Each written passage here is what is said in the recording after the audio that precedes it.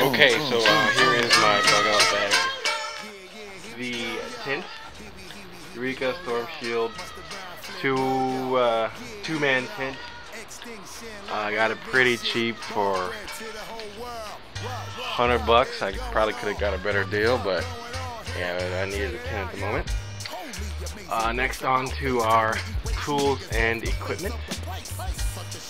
First of all, we have our machete. There you go. It's from Ontario Knife Company, USA. Serrated edge on the back for sawing. Nice, I think it's an 18-inch blade. Put that back here. Perfect for chopping through wood or anything like that you need. Second, our rolled up hammock. If you don't have use for a tent or anything, just get a hammock, snag it up to some trees, you'll be fine. I have a length of rope. This is the camo rope. I think it's 50 feet or something. Here's another 50 feet of rope with a grappling hook attached for bringing down trees or setting snares or whatever you need. Really don't think you can climb buildings with this grappling hook, but yeah, I've never tried. Nylon paracord, thin cord for setting snares once again, or anything like that.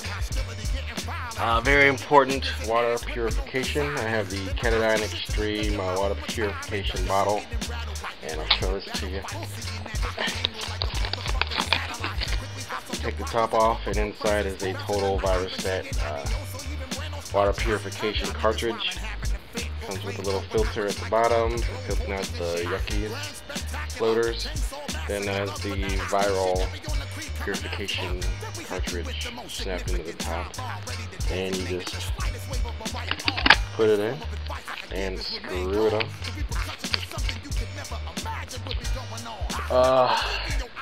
Next, we do have a duct tape. Very, very important. You can buy it at any hardware store. Get some now before they're all out. Glow sticks for traveling in groups at night or marking your campsite. I have these little newspaper bags for putting over your feet when you're hiking. Keep them from getting wet if it's wet outside. Next, we have bolt cutters for cutting through barbed wire or any other kind of obstacle that may be in your way. Of course, the trusty screwdriver. This one has removable heads, interchangeable heads. I also have a regular one as well. Trusty hammer for setting up tents, setting up snares, setting up your hammock, whatever. The hammer, we know one, we need one.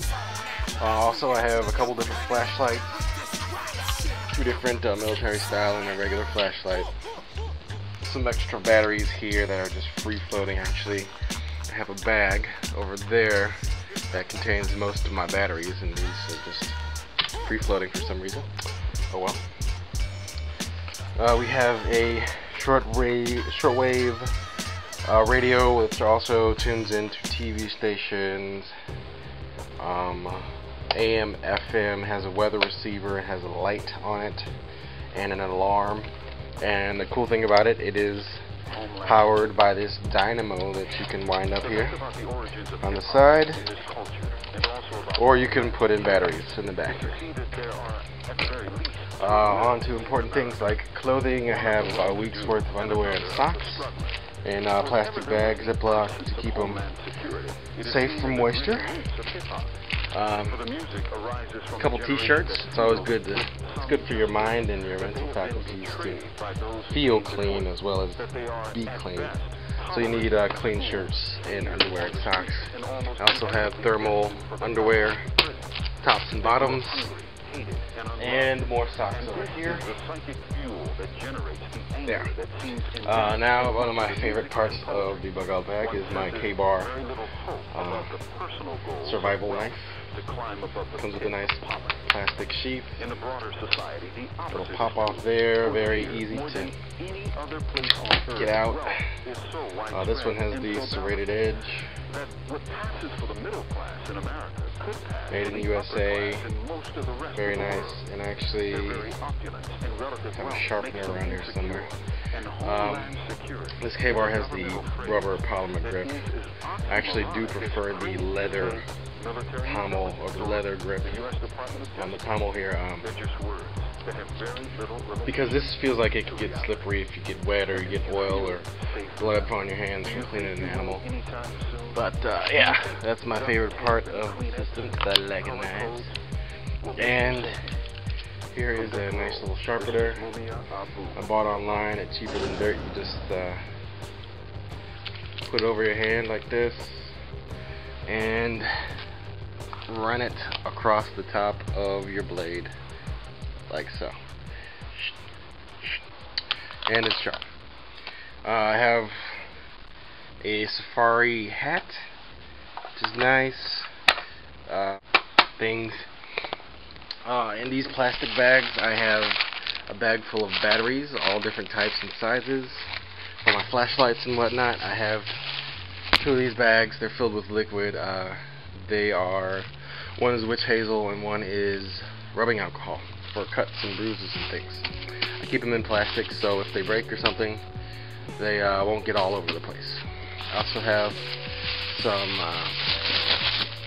bath gel. Nice bath gel.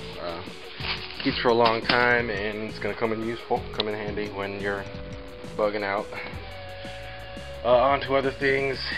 Wine tool, very, very important. Eating utensils, I found this pretty cool thing online, and this is a Swiss or German military eating mess utensil kit. Toothbrushes, bar soap, deodorant, toothpicks, the savior of my life, condoms, toothpaste, mini lighters. Gotta have a lot of lighters in your bag. See here, bug spray, very, very important if you're out in the wild. This is the kind without DEET. Oh, that's the kind with DEET. You can get the kind without DEET, and it actually stinks a lot less. Binoculars, compass, static compass, sort of GI style. Has a viewfinder and everything. Maps of the area, as you can tell I'm from. Fire steel, I have a couple of these laying around in the bag. Very, very nice, very important. Some hexamine and trioxane fuel tablets to keep things warm or light them up. Storm matches, and storm matches in a waterproof container with a little O-ring and a striker on the bottom.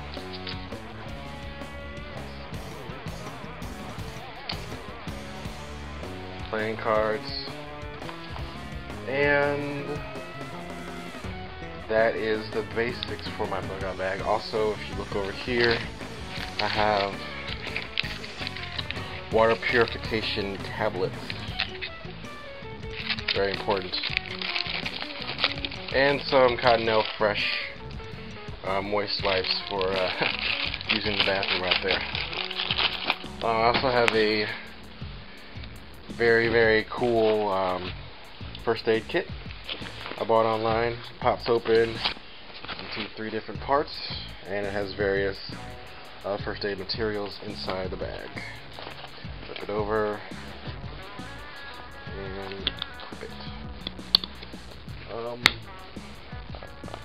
And yeah, that's just also at the bottom section of my bag, I have a small space I use for keeping foodstuffs. You'll see here. I also have my mess kit, granola bars, fruit leather, tuna, which is not in the can but in this little packet, which is pretty cool. Yeah. So other than that, that's my bug out bag, and I'll probably be adding a few more things on. But that's the basics. If you have any questions or comments or suggestions or anything constructive, let me know.